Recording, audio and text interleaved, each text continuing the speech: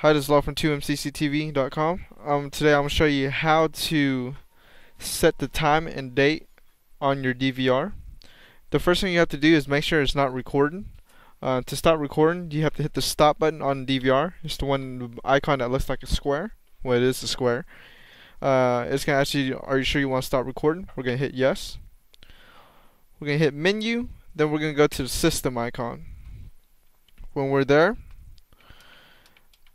since I'm in the US, I'm going to change my time format to US. And right here, you could change the date, the year, and the time. The time is in military timing. So right now it's 3 o'clock. So 3 o'clock in military time is 15. Then I'm just going to go all the way down and hit save. Once I do that, I can hit escape and go back to my live view. Of course, I don't have any camera hooked up right here, but up here, as you can see, the date has changed to the time I set it to. And that's how you change the date and the time on the 2M DVR. Thanks for watching this video. Make sure you check out our other videos on our YouTube channel and visit our website, www.2mcctv.com.